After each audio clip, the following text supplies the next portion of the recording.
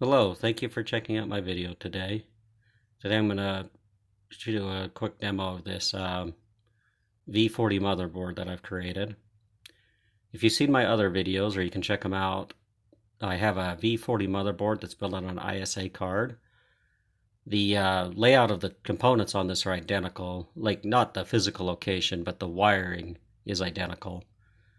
So the same ROM will work here as in the other one.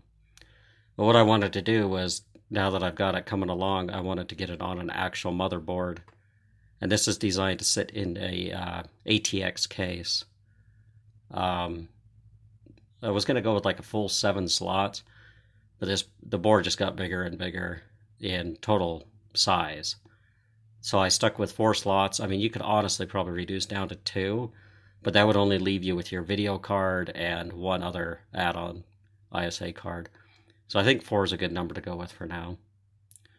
So I'm going to talk about the components. It's going to repeat. If you've seen my other videos, I've already talked about these components, but I want to talk about them now so that this is the first time you're checking out the video or any of my videos. So we've got our V40 processor here. You can look this up on Wikipedia or just Google. It's a made by NEC. They've got there's a V20, and what this has a V20 in the core of it. It's what it's built around.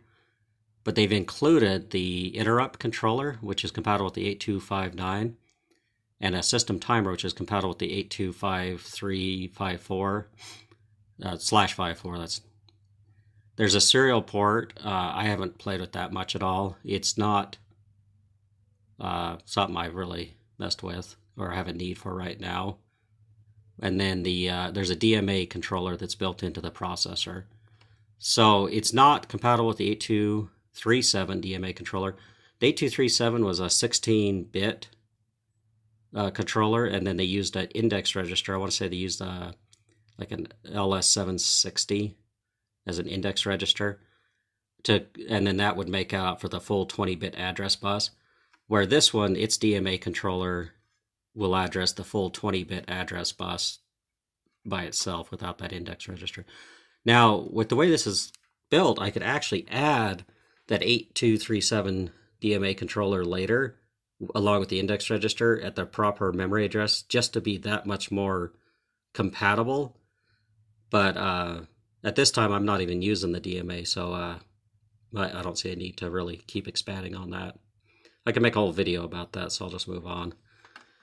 Got our keyboard controller here, and this is connected to port 60. And on my board, you can see, if it'll focus, I've put the port number next to each chip, as well as the chip number. Just makes it easier when you're putting it together, and when you're writing code. On my ISA card, you know I had a header for this, and I just went ahead and moved it to the board here. Down here, we've got our ROM, and that is at address F8000.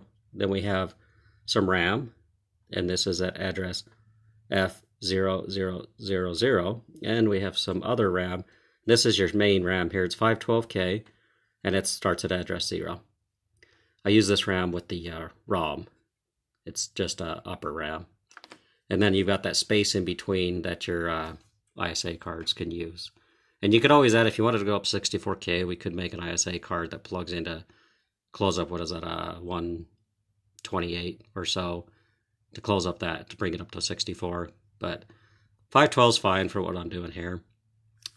Got our decoders over here. I don't know off the top of my head, I can't, but I think these two are for like I think these ones do I/O, and then these two here is like the memory, and then some other decoding here. There's some decoding for the speaker as well. That's why the speaker's close to this. Over here, well, let's go up here. Here's my latches. So there's 0 through 7, and then, let's see, 16 through 19 are latched. 8 through 15 are not latched. And you can do that on the V20 as well as the 8088. If this was a 8086, obviously you'd have to have 16-bit slots. It'd be a whole lot bigger process, but you'd have to latch those other lines. And I've talked about this in my other video. You don't have to latch your middle address lines. They just stay held during the whole bus cycle. Up here we got our transceiver for the bus. It's a LS245, and it goes between the processor and the data bus. Over here we've got some crystals. You can see this board has 3 crystals. This one here is for the keyboard, and this one's for the processor, and then this last one over here is actually 14.31818, and that's the crystal they used in the original PC, and I use that for the system timer to get the appropriate timer frequency. You can use, so the V40 can use either the V40's crystal or an external clocks for the system timer, and I wanted to have that actual frequency for the it keeps the speaker pitched correctly, and then it also, with the timer ticks, it keeps them correctly as well. So like you could take this 8284 clock here is only here for that. The V40 has a built-in clock as well. So it's only, like I said, it's only for the timer. Down here we've got just a regular hex inverter. I use that for various things. And then down here I've got my port 61, and this is for enabling the speaker and then enabling the non-maskable interrupt as well as the channel check. Now over here I've added, this is port E0, and this is for my hard drive, which, just like my other cards, uses a USB host controller. This CH376 is what I'm using. And so I've just added the header there. Now one difference is my original board, the one that's built on the SA card, does not have this buffer here that I've added. And it works fine with the buffer, and it worked fine without, except for the length of my cable here. I had a cable that was like a foot long, and it was created like sometimes it worked, sometimes it didn't work when you went to boot it up. And I shortened the cable and it fixed all the problems. So I was thinking to add this to help kind of like an amplifier in a sense from the system bus to this, so that we could use longer cables. I haven't tested a longer cable on this board yet, but it works just fine. I've got some pull-up resistors, pull-down resistors for various lines on the system, like your DMA request lines. They all have to be, I can't remember, I think that's pulled up on all of those. And then we've got just a power LED reset button. And I ran this over to a pin header so you could do an external reset as well as an external LED. And then the last chip I haven't talked about is this hex buffer, and it's just used with the keyboard. So, and then the keyboard uses these two, these just for eliminate line, these resistors eliminate noise on the line. Got our keyboard. It's a PS2 type keyboard. I went with that one because they're available. The old keyboard, you just can't find those anymore, even though the old keyboard was what would have been used with an 8088. Then we got our, where we plug our power in here. And that's the board pretty much in 4 slots. So let me pause for a second. I'm going to put this in the case and we'll show a quick demo. Alright, here it is in the case. Hopefully there's not too many shadows while I'm trying to record this, but as you can see, it fits in this ATX case. I've checked all the slots are lined up correctly. The keyboard just happened to be convenient on this faceplate here. I lined up the keyboard there. As you can see, I'm off a little bit, so I'll slide that over a little on the next board. But, right, I mean, it plugs in just fine now. I just want it more centered. They've got it's an ATX power supply. Then I just got an adapter here. So the -5 volt is not used on I think maybe some of the old ones it was, but on modern ones they do not use the -5 volt, so it's just a dead line on the board. But it is connected, so if you do have it available, it'll work. But I don't think it works on this one.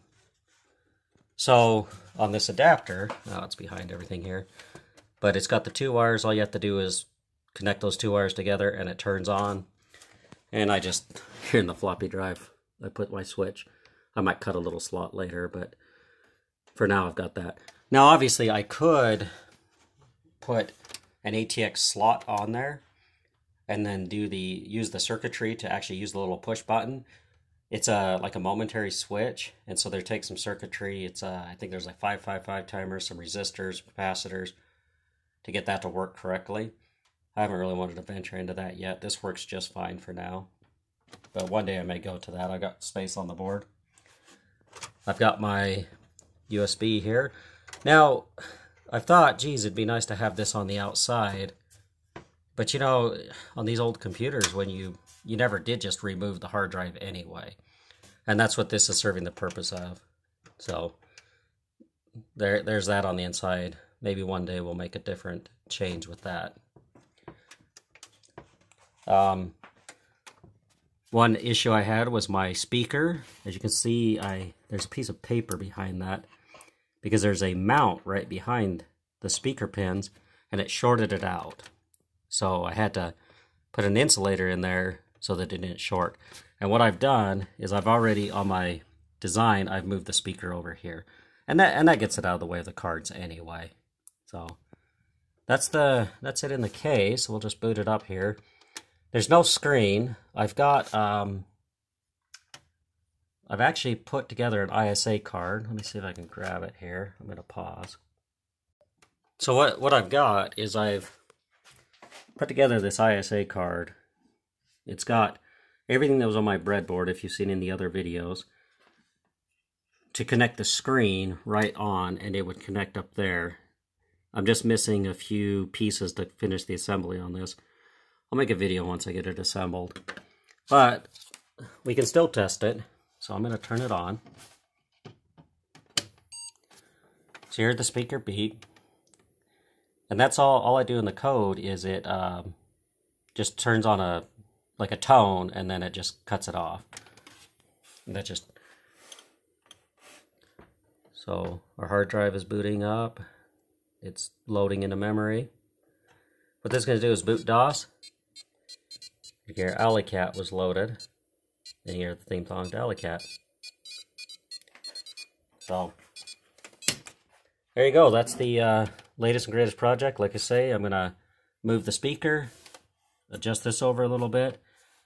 I think that's a pretty decent board. One note that I guess I haven't hit yet, I did add the decoupling capacitors that have been recommended quite a few times on YouTube that I add these. One suggestion that I had heard was, if you've seen my other videos, I've got a V40 that's it's 20 megahertz, so use a 40 megahertz crystal. And it just kept crashing on me, and it occurred to me that maybe these decoupling capacitors would make that higher speed processor work. So I haven't tested it yet. If I can get it to work great, I'll make a video and put a demo out on that. So anyway, thanks for checking this out today.